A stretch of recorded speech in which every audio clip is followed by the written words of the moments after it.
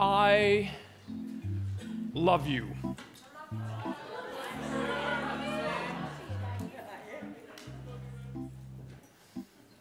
There's this great scene in that Mr. Peabody and whatever his, Sherman, thank you, where Sherman goes, I love you, Mr. Peabody. Mr. Peabody goes, I have a high regard for you too, Sherman. I love you. There's all kinds of joking around in the room because there's a certain level of discomfort with saying this to each other. My friend Johnny from college, he was my roommate in college, decided to actually say these words to me every time we ended a conversation, in person or on the phone. I love you. And the first time he said it, I said, Johnny, you can't end that without adding bro, dude, man, because if you don't, I have no way of knowing if you mean phileo, agape, or eros. So from now on, end with bro, dude, or man. And he simply said, Sam, I love you. That's it. You remember the first time you said, I love you to somebody? Not your parents, not your mom. I mean, a person that you loved. Moms, come on, moms, you know what I mean. The first time I said it to a girl, she said, and the next day, she broke up with me. The second time, I prepared myself. Maybe I didn't say it right. Maybe I need to put a little more breath into it.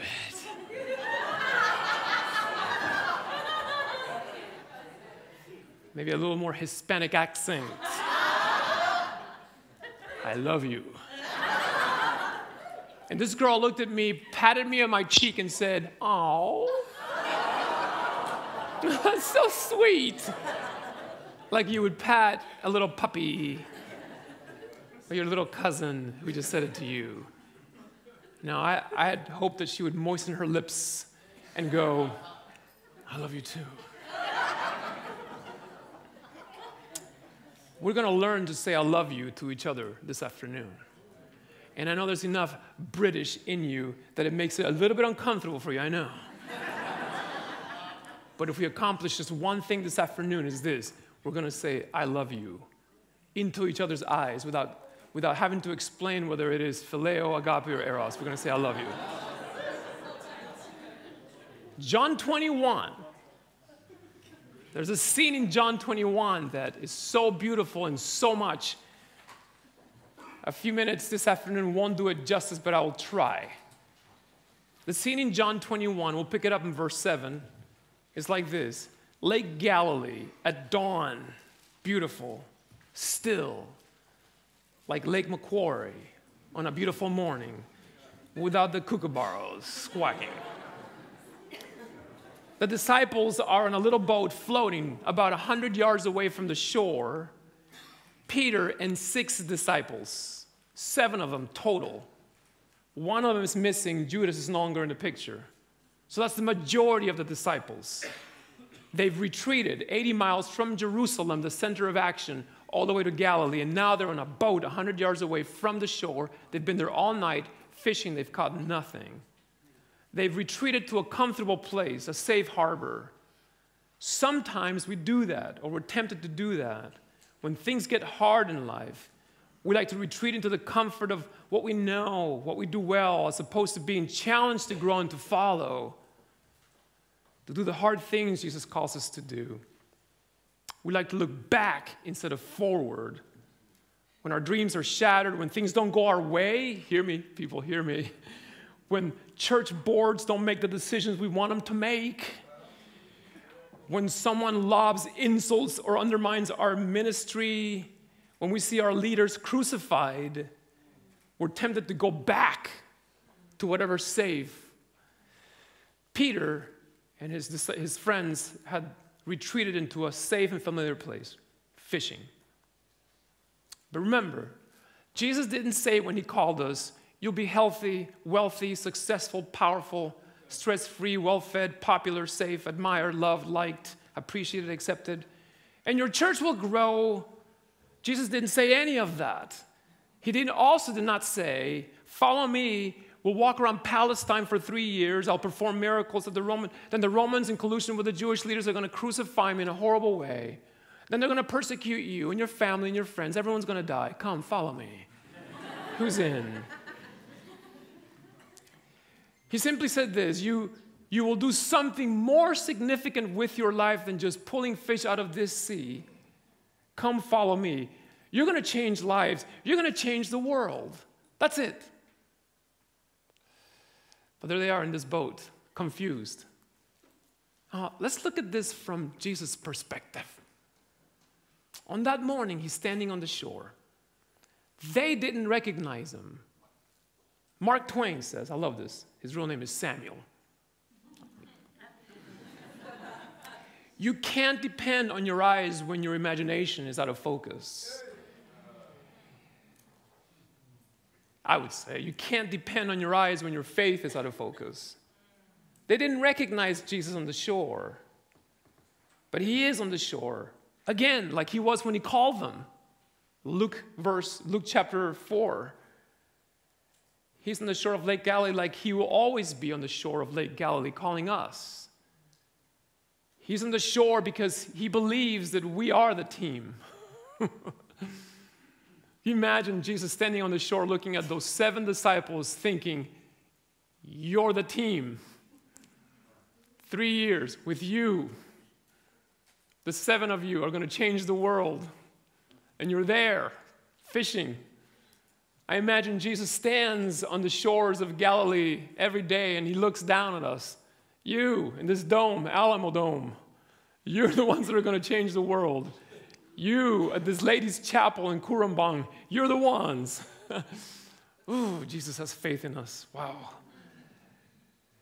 So he calls them in a place that's familiar to them, a place of retreat, a place where they're working. Not at the one project, not a church, not a big camp, not at a Pathfinder camporee, not a mission trip to Ningen. He calls them in the middle of their work, in the most unexpected of places. And often when it's the least convenient, when you're getting off your shift and you're tired and you want to go home, soak your feet in hot water or whatever it is you do here to relax. Jesus calls you then, like he calls these disciples.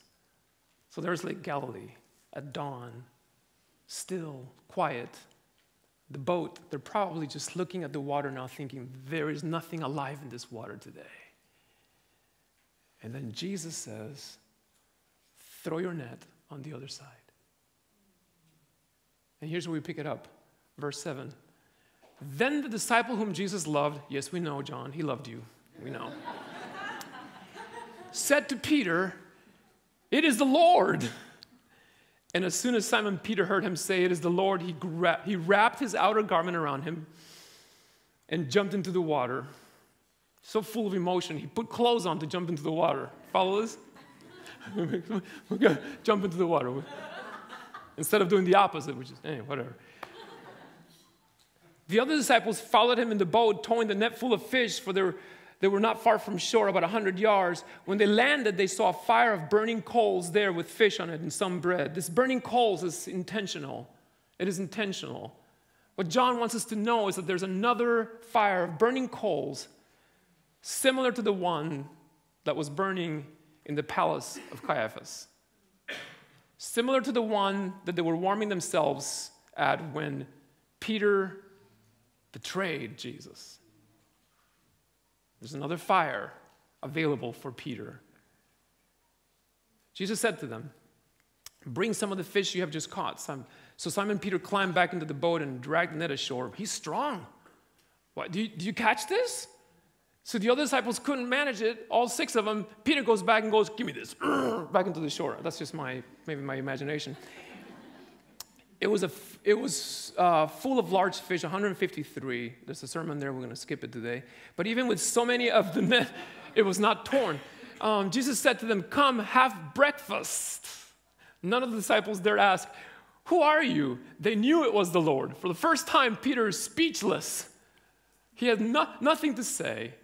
Jesus came, took the bread and gave it to them, and did the same with the fish. He's passing out fish and bread. This is the last breakfast. We celebrate the Last Supper. But not the last breakfast, we should. Fish sounds tasty in the morning. And this was now the third time Jesus appeared to the disciples after he was raised from the dead. The first time was to a woman, Mary Magdalene.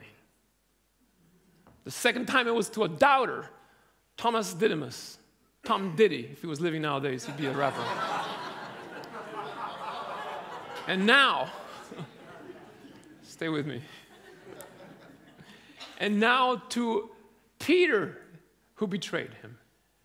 Those are the three people he appears to primarily. A woman, a doubter, and Peter. Verse 15, when they had finished eating, Jesus said to Simon Peter, Simon, son of John, do you love me more than these? Oh, and here we go. Oof. Do you love me? Do you love me more than these? We have no idea what these means. Look at the commentaries.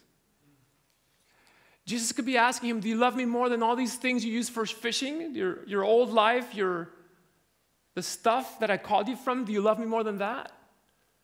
Do you love me more than the rest of these disciples? It could be that. Do you love me more than these? All we know for sure is that Jesus is asking Peter the question, do you love me? Again, Peter replies, yes, Lord. He said, you know I love you. And Jesus said, feed my lambs. Again, Jesus said, Simon, son of John, do you love me? And he said, yes, Lord, you know that I love you. Jesus said, take care of my sheep. The third time he said to him, Simon, son of John, do you love me? Peter was hurt because Jesus asked him the third time, do you love me? He said, Lord, you know all things. You've scanned me. You know. You know that I love you. You know that I love you. You know that I love you. 3 observations and then we're done. Number 1, I love you. I love you. Learn to say it, friends. Let's learn to say it to each other. I love you. I love you. Good. Yes, there you go. I love you. Look into someone's eyes and say, I love you. Don't add bro, man, dude. Say, I love you. Good. Good. Good. Here's the thing.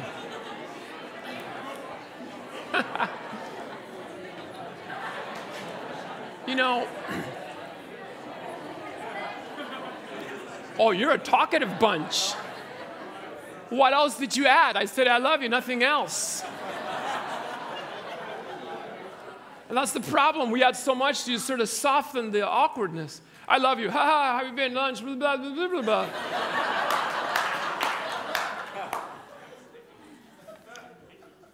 Say, I love you. Just leave it at that.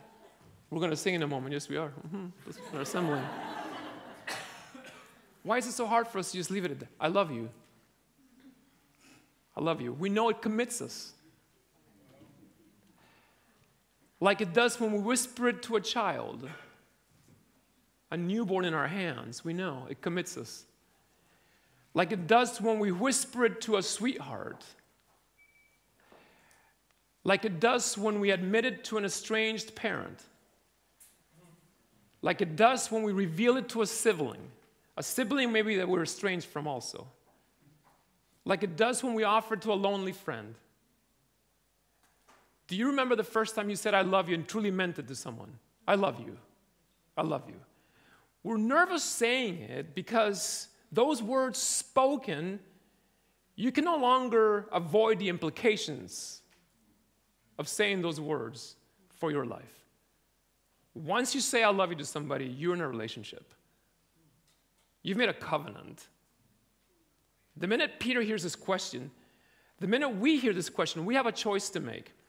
We can either keep talking about Jesus, we can either keep talking about things about Jesus, we can talk about his deeds, about his sayings, or we can actually respond like Peter did. Finally, you know my heart, Jesus. I love you. Do you love me? Do you love me? One author puts it this way: sometimes it's easier to talk about Jesus than to express our devotion to him.